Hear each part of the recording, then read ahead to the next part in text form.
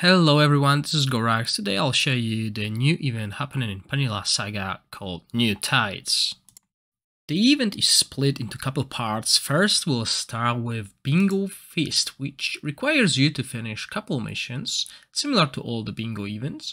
Then you receive rewards.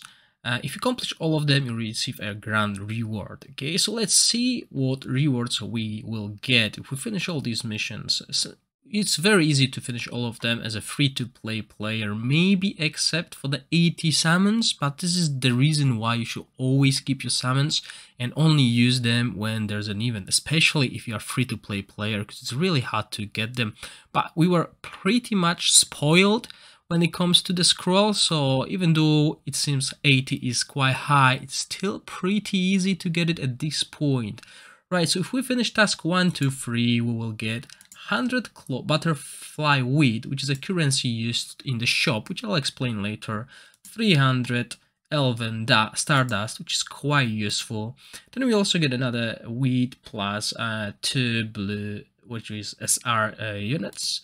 Then we get 100 elemental megastone, useful when it comes to upgrading your hero. There's one more here which I already unlocked, so I don't know, I don't remember what that was. 300,000 bone badge, and also 30 golden hero card shards, which we can, if we get to 60, we can summon a random SSR unit.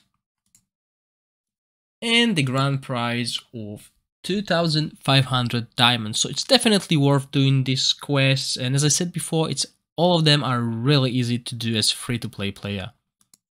Next part of the event is Samsara Realm, where you fight bosses. And I'm not sure if you guys played other games, but it's very similar. You pick up the debuffs or the buffs, and each of them gives you points. Called buff points, and the higher you got, the more points you got, and you got challenge missions happening every day, so make sure you get the most of it. They're quite easy if you're above 100,000 power. On top of that, you got daily reward depending on what level you get, so make sure you get at least 25 points per level. There are 3 levels, because you want to maximize the butterfly weed reward, as this is the currency used for the event, and I'm going to move to the shop just shortly. And there are 3 levels, as I said. This is what I've done: 24, 28, or 6, and then 30. Okay, it's quite easy, and you can use the borrowed heroes from your friends and every fight, so make sure you utilize that as well. Moving forward, there's a grand ceremony shop, okay, and this is where you turn in your butterfly weed for rewards. I'm gonna explain to you what I believe, and as well as another member of Discord.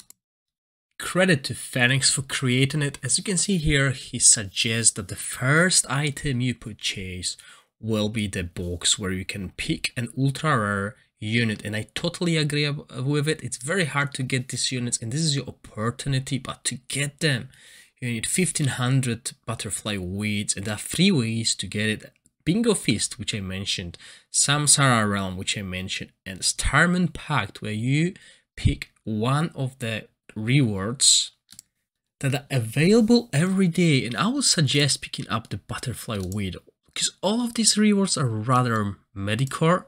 They're not good compared to what you can get once you get all the butterfly weeds. And I forgot to actually show you the moon pact. So as you can see here, every day you pick up a weed. You should pick up the weed, okay? It's the best of these rewards, and definitely the one that is worth the most. Now, if you pick up the box, that leaves you with 700 weeds available.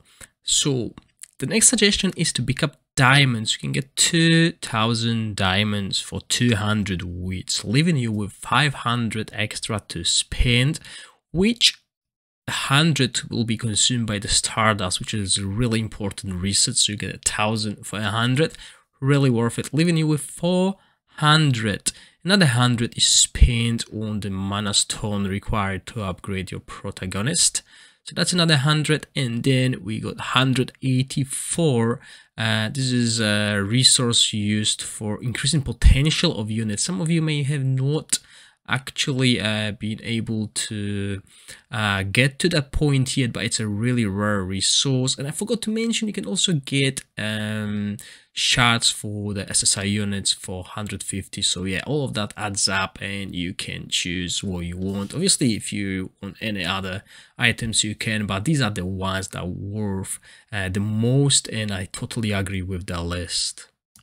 Now, the last part of the event is for the spenders. There's a daily recharge, which I quite like because I just buy cheapest packs and get all these rewards. And you can get another ultra rare unit of your choice once you spend enough for fame 2880, which I believe is like $25 or $30, which is quite cool if you're a spender. Because you get all these freebies just spent every day, minimum value, even a $1. But that's for the spenders. If you're not a spender, don't worry about it too much. Okay, guys, all together, I believe this event is a really good event for free-to-play players. There's lots of free stuff that we'll get no matter how much we spend. Okay guys, this is it for today's video. If you enjoy my videos, please subscribe to the channel, as this will help me, and stay safe. Thank you for watching. Bye.